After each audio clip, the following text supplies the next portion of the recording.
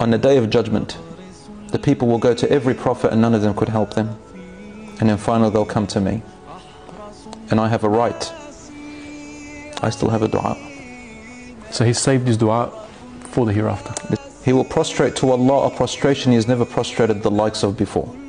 Then he will say things to Allah of dua and dhikr that he had never said before. In a time when Allah has never been angry the way he's been angry on that day. And Allah will say to him, lift your head up. Ask me to save whoever you want. Ask me anything else and I will give it to you. Allah gave that honor for the Prophet ﷺ out of his own mercy. And Rasul ﷺ will stand up.